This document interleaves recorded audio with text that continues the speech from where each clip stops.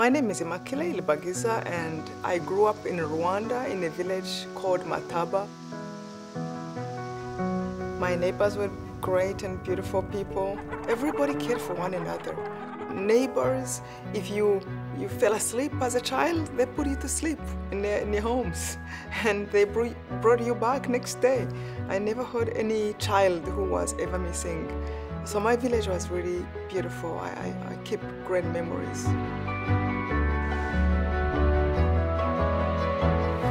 My mom and dad were teachers, and I have 3 brothers who were 4 children. My faith is not something I can really even remember when it started. I don't remember one night in my family we went to sleep without praying together. I grew up loved by not just my family, but the village. My village was poor, but it was poor in a way that I didn't see it too much. I mean, we didn't have any person who was homeless. Everyone had a home, as simple as it was. So my village was really beautiful. I keep great memories. By the early 1990s, Rwanda had one of the highest population densities in Africa. This small country, with a largely agricultural economy, had a unique tribal character. About 85% of its population was Hutu. The rest were Tutsi, along with a small number of Batwa, Pygmy.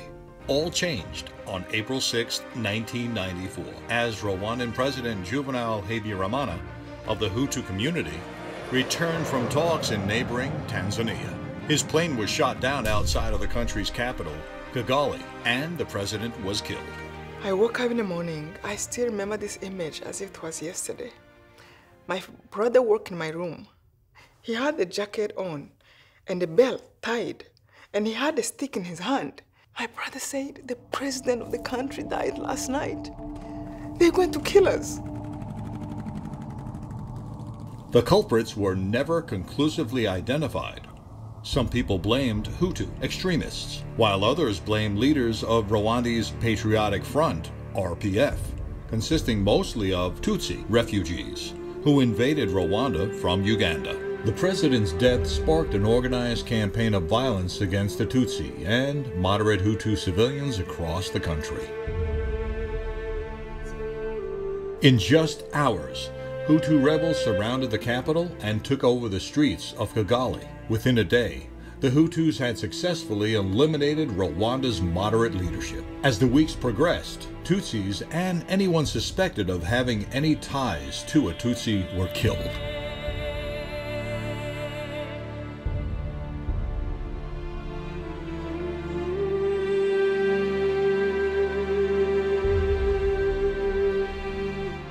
I went outside, we met our parents. I still remember my dad he just woke up from the bed. He had on a towel over his shoulders, like he's going to shower, and he had on radio. He's sitting on a chair. My mom is there. 2 hours later, we heard BBC radio reported 18 families that were killed. Approximately 800,000 Tutsis and Hutu moderates were slaughtered in a carefully organized program of genocide over 100 days, making history as the quickest killing spree the world has ever seen. The Rwandan genocide is one of the heaviest moments in human history. I remember my father came and asked me to go to hide to a neighbor. And I remember as I was leaving, he handed me the rosary he had. That moment, I felt like he had so much more to say, but he didn't say it, but I can read it in his eyes, in his heart. And I felt like what my father was trying to tell me without saying a word was, we will never see each other again. But if you need anything, you know what to do. What I could have given you as a father, you will have to say the rosary. And you will have it. Directed by her father, Immaculee sought shelter at the home of a neighboring Protestant pastor. Although he was a Hutu, he welcomed Immaculee, a Tutsi. He hid her in a tiny bathroom in his bedroom, sliding a wardrobe against the bathroom door for extra security. We were 6 of us in the beginning, Later, the man brought 2 more women. 3 by 4 feet. We are 6, we can't fit. Now we have 2 more. At the time of the genocide, some powerful nations in the UN thought a small peacekeeping mission would result in a large and costly war. Due to the influence of these nations, the UN peacekeeping mission was recalled from Rwanda. The whole world saw what was happening in Rwanda, but most chose not to act against genocide. I had a lot of impatience. I had a lot of anger. Anger I never thought were possible. People who, this is my village. This is people my parents pay school for. Are they coming to kill us? Why? And the more I thought about it, I started to regret anybody I ever spoke to who was from the other tribe. It became a sickness because I even forgot that the man who was hiding me was a Hutu. So I'm hiding the whole tribe, and yet I am living through people from that tribe. But when we get angry, it becomes obsessive. I was becoming literally a prisoner out of my anger. But I thought, what do you do? And now another stage of my feelings I was feeling was the need to revenge. I had a headache out of anger. And the thing is, you are not done when you're angry and think about things you can do. I would think about, I'll be a soldier, I would throw grenades all over the country. I fly planes and just like kill people. And I'm thinking about that. I felt like I did it. My heart would be beating faster out of this emotion. My blood would be running out of anger. And yet I felt good. That's what I'm supposed to do too. As if I did something good or I gave back anything. And you think about it, you start over and over, all day I'm thinking about the anger. What I will do, what I will do. And I stop, and I go back again. What I will do. I'm like, I'm tired. I am tired being angry, but I don't know what to do. Because my brothers are not here, I'm going to be the hero one and revenge my family. But it was obsessive. It became like something I had to go through, sweating angry. I couldn't remember how to smile. Meanwhile, a UN peacekeeping operation was sent to Rwanda, but ill-equipped, it failed its mission. It didn't take long. They gave order, because they finished people in public. Then they gave order to start searching home by home to see if anyone was hiding. You think it was bad to be in one place like that, but to know that somebody's going to come to hunt for you, it was a worst have known. There was pain. I remember the day they came to search for us. I was stretching, and I saw through this tiny window of the bathroom, something I thought was like 1,000 people. But they were actually 300 to 400. Men from my village. They came inside the house and started to search everywhere. I felt like 1,000 needles were going through my body. They were not touching me, they were not killing me yet. And yet I felt like I was dying. I wished to die and end it. And I remember on one shoulder, I felt as if a voice was telling me, open the door, end the torture. They're going to find you anyway. Why wait? And I really just wanted to open the door. And however, there was another voice in me, and something much nicer was telling me, do not open the door. Ask God to help you. And I remember in a split of a second, turning to the nicer voice and asking God, I am begging you, please don't let them find us today. If they don't find us today, I promise you, I will never doubt my faith again. Even if things go bad, I will still know you are there. Even if they open it tomorrow, but at least I will know there is heaven for sure. A big number went around the house to make sure no one jumps out of the window. Another number went in every room, under the beds, in the closets. They even opened suitcases to make sure there was no babies hiding. They went on the roof of the house to make sure no one was laying there. At last, they came right to the door of the bathroom. The man told us, before one of the killers touched the handle, he did, before he pulled, he told the man, you know what, we trust you. You are one of us. You cannot hide these bad people. You are a good man. And he turned around and he left. When I heard that, what shocked me was not Great, we are saved. What shocked me was, oh my God, God is real. It was a time I told God, I believe in you now 100%. Just please protect my faith. I never had to go through anything like this to doubt you. Taking to the radio, rebel Hutus called the Tutsis cockroaches and urged their fellow tribesmen to continue wiping out the Tutsi population. Listen to me, good people of Rwanda. Terrible news. It is true. Horrible news. Our great president is murdered by the Tutsi cockroaches. It is time to clear the brush, good Hutus of Rwanda. They recommended focusing on the murder of children, the next generation.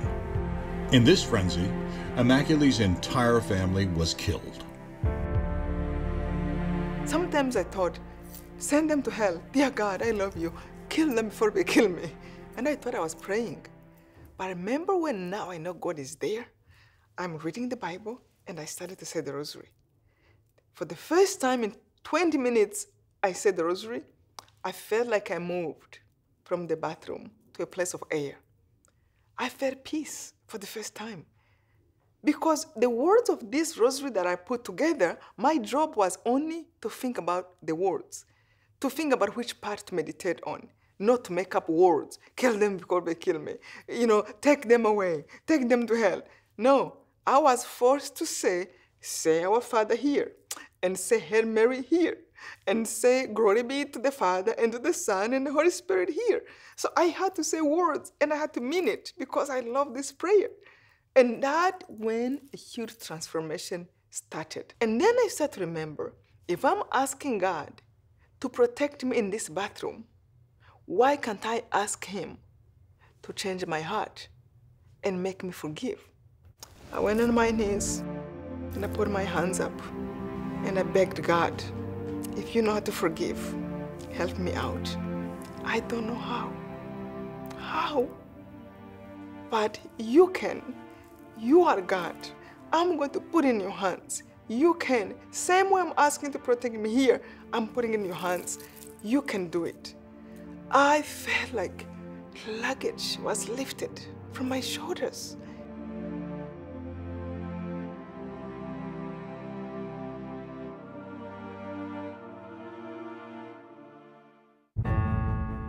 In mid-May, the Security Council voted to send 5,000 troops back to Rwanda. However, by the time the force returned, the genocide had taken its horrific toll and had long since ended. After the genocide, I went to visit somebody whom I heard and I knew that actually was a big part of killing my family.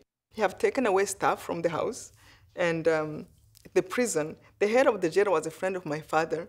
So he asked me, he said, you come and see him, and if you want to hit him, don't worry, I will protect you, And that what was expected. So, and we never forget, this man came from the corridor, a man who used to have a good job, beautiful family, kids my age, and I would respect him as my father before. And he had hair upside down. He haven't shaved in 6 months. I remember one feet was really swelling. He looked down, but with this kind of attitude of like, I don't care, I'm dead anyway. And when I saw him, the first thing that took me by surprise, I cried. I cried. The head of the jail is like, why are you crying? But what really was in my heart was the compassion I had towards him. I'm like, you did this to you? It was such a moment I felt like Jesus was saying, you see what I told you? He could not love you if he can't love himself. He didn't know what he was doing. He's blinded by hatred, by selfishness. And that is what we all do. When we hate, when we are selfish, in the end we put ourselves in trouble. So we don't know what we are doing. And this was just the example of God was showing me. I did not have one bit of anger. It was done when I was in the bathroom, when I was struggling to understand if I should forgive or not. That's when my anger was gone. But there, I only had compassion towards him. And then remember, I reached out to him. I knew he was just like, I don't care. I reached out to him and told him I forgave him.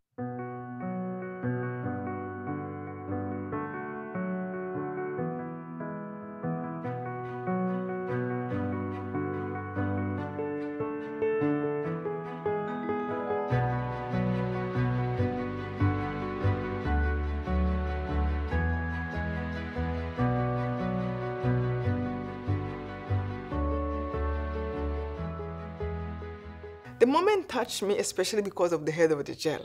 He was really mad. This man had lost 5 children and his wife. So all he wanted was to revenge his family. And he was head of the jail, so he knew how to do it in a sneaky way maybe. So what he told me, he was mad. He's like, how can you? You forgot what they did to us? How can you forgive him? Like, I brought you to hit him. Now this is what you give him a gift? I'm like, okay, I can't explain. A year later, the head of the jail came to me, where I found a job at the UN, United Nations, and he came to visit me. I told him, I said, I'm so sorry. I know that time I wasn't sensitive to your own suffering. He said, no, I came to thank you. I'm like, you thank me? What happened? He said, that day, when you forgave the man, it took me by surprise. I didn't expect. I have never seen anything like that. It took me by surprise. And he said, I was like, how can she? And he told me he used to beat them every evening. He would go home, come back next day with more anger. And evening when he beat them, he felt better. But he said, after he forgave them, I went home and I started to think, maybe I can. And if I do, how can I? And he said he started to talk to them. And instead of beating them, he would ask them questions. Why did you do it? How can you do that? Who did you kill? And the more they talked to him, and some of them were crying, he started to realize there's a human part in them. It's not all lost. And he forgave too. And the man came to tell me, he said, I have decided to revenge my family all my life until that day you came in. Now, because I was able to let go of the anger, I met somebody and I'm going to get married too. And start a new life. So that's what he came to tell me. Like, it was like God was saying, don't hide it that you forgive somebody. Forgiveness is better and is stronger. Love is stronger. Hope is stronger. The virtues, all the good things, they are stronger and they bear better fruits, more fruits than hatred. So like, don't hide it. Don't be ashamed of your forgiveness.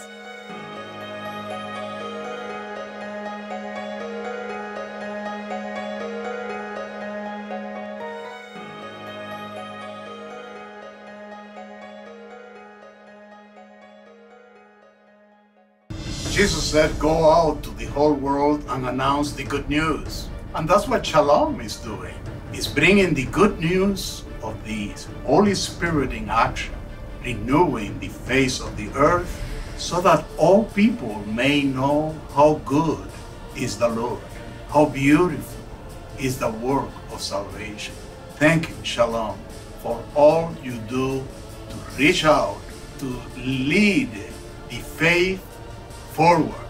And may Almighty God bless you, the Father, and the Son, and the Holy Spirit. Shalom World, God's own channel.